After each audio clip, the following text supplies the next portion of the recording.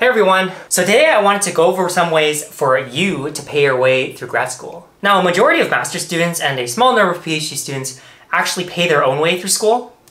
But wouldn't it be better if you can get someone else to pay for your education? And by someone else, I don't mean your parents. So watch this video and by the end, you'll be able to make it rain. Just kidding. If you want real money, get a job. Now the first and probably one of the more common ways that you can pay your way through school is to be a research associate or research assistant. You work in a lab, basically. Now, remember when you were an undergrad and you asked your professor, hey, can I volunteer in your lab for free? It's kind of like that, except you get paid. Now, I'll be honest with you, becoming an RA, usually they give the priority to PhD students because they feel like PhD students will be staying longer. So if you're a master's student, it might be maybe a little more challenging to get an RA-ship.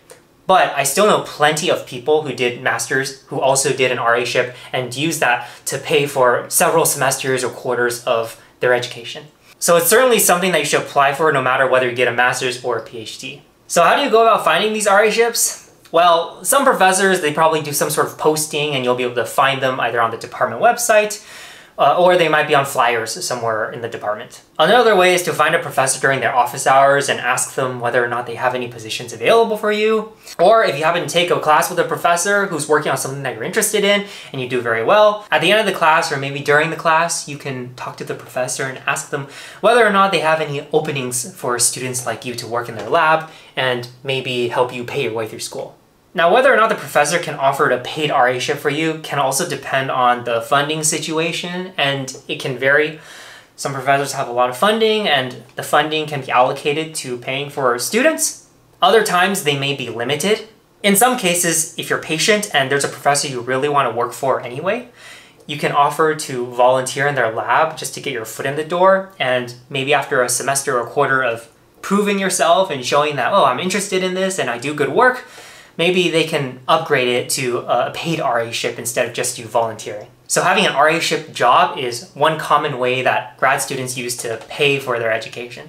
A second way, and also a very common way for you to pay for your school, is to do a TA-ship. And to be a TA, they take master's students, PhD students, even bachelor's students. So regardless of what degree you're shooting for, TA-ships, you can apply for them.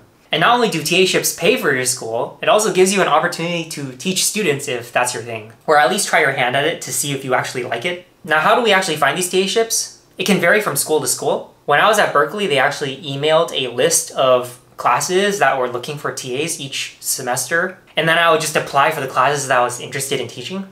Another way for you to find a TA-ship is to take a class and do very, very well in it. And at the end of the class, you can ask the professor, well, I did really well in the class. Do you think I can come on as a TA?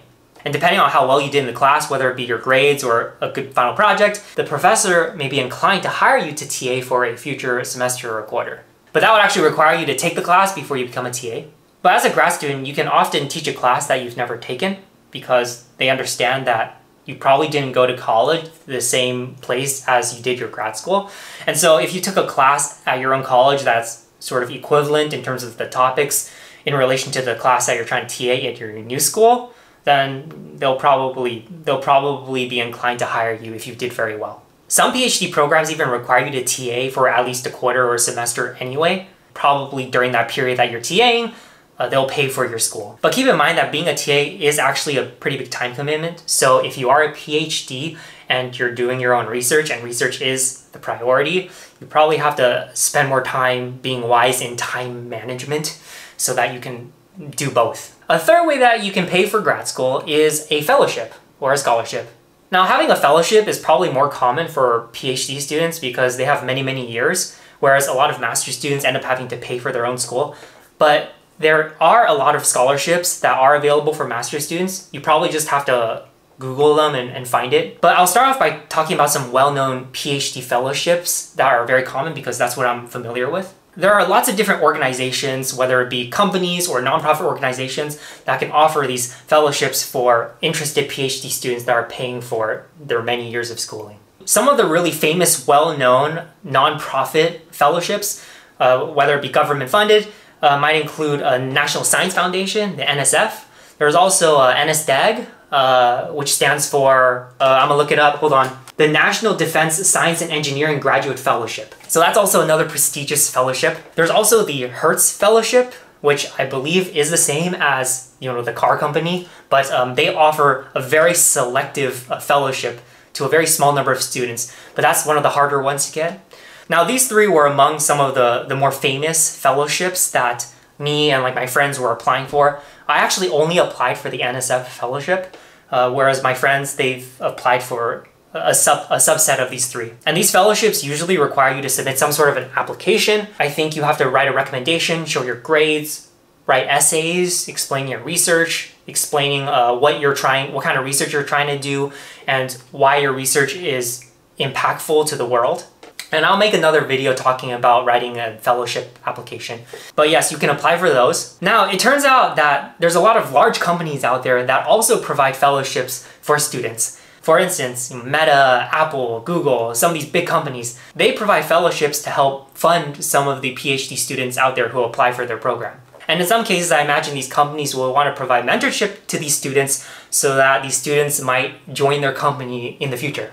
Now, in addition to these fellowships that you can actually apply for, a lot of schools, like when you apply to a PhD program for a particular school, Stanford, Princeton, UCLA, whatever, a lot of these schools also provide their own department fellowships for incoming students. For instance, in my particular case, when I joined Stanford, they gave me a 3-year fellowship, and a bunch of other schools, they might give 1, 2, 3-year fellowships for some of the incoming students until these students are able to either find an RA-ship or a TA-ship or some other source of funding to pay for the rest of the years of their PhD. And so if you did very well in college, there's a good chance that some of these schools will probably provide you with some sort of a financial package when you're coming into their program. Last on the list, ways to pay your way through grad school. Now, this last one is actually very important for master's students and some PhD students, is if you've already graduated with a bachelor's and are currently working at a company, there's a good chance that this company might be willing to pay for you to go back to school and get a master's degree. And the reason that companies are willing to do this is obvious. If you choose to go back to school, you're acquiring new skills for yourself, so it's beneficial for you. But at the same time, if you return back to the company after you get the degree, you'll be able to apply the new skills that you've learned to a product or whatever it is the company is working on. So they basically get a more productive worker. So it's actually mutually beneficial for the two of you, the company and the student.